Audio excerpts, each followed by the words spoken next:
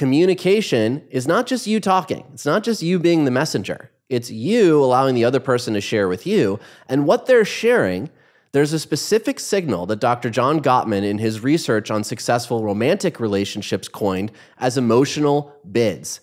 And when you can recognize emotional bids, these are the moments in conversation when the person you're speaking with wants to connect with you, is making a bid of vulnerability for deeper connection, letting you know, I feel safe, I feel heard, and I'm excited to connect with you.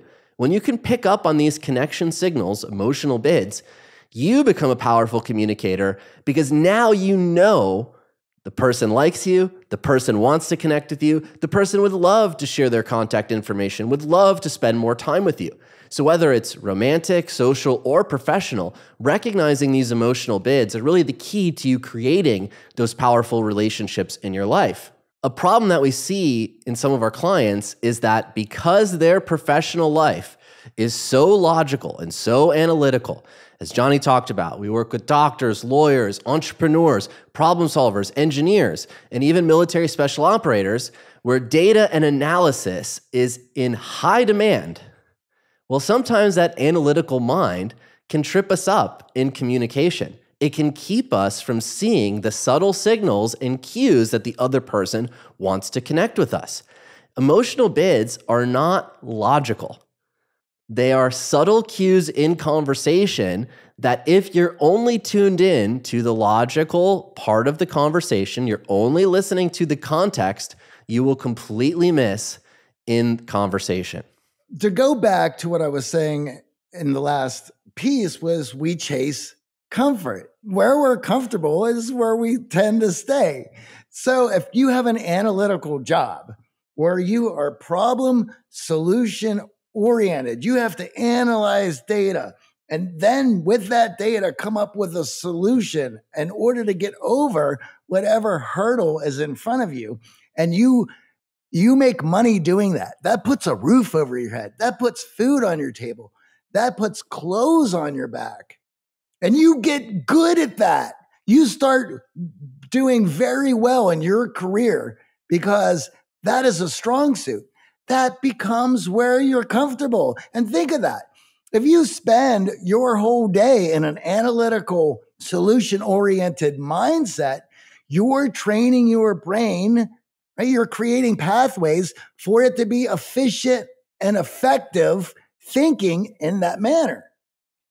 And that will do great at work in your analytical job. But that same skill set that allows you to do great at work pushes people away socially. Because in order to connect, we have to share an emotional space. And you share emotional space through developing your empathy. And this goes back to what AJ was saying about if we're only listening to the data, right, those first two levels, well, because we're trying to problem solve, we're getting all the information that we need to help this person get over the hurdle. But for a lot of people, they don't want help getting over the hurdle, or they already know the answer. They're looking for empathy and connection to know that they're not alone in their struggle. The only way to do that is to share that emotional space. So once we see these patterns arise, now we can go through the effort of giving you new tools to use so you can develop this skill. And then what we're doing is we're skill stacking. We're now adding a completely new conversational tool to one that you're already good at, right? Which opens up more opportunities. And makes you extraordinary, truly. Yes. That's part of unlocking your X factor, is understanding the nuance in communication and then using that nuance in science to your advantage. This is one of those situations where when our logical brain overpowers us, we could get hung up on small details in the content. hey, AJ said Detroit, but then he was talking about New York. Didn't he say he lived? And you can get hung up in your analysis on the imperfection that is communication, and that will keep you from hearing the emotional bid, the opportunity that the other person is saying, AJ, I want to connect with you. I'm enjoying myself. This has been a great conversation. I want you to know that I want this connection. I want this relationship. And I'll be honest, there are often times in conversation where I don't know if it's going well. I don't know if it's not landing, if it is landing, if things are great. Sometimes we've talked about the body language signals, about processing face, and the other person might not seem as animated or engaged as I'd like.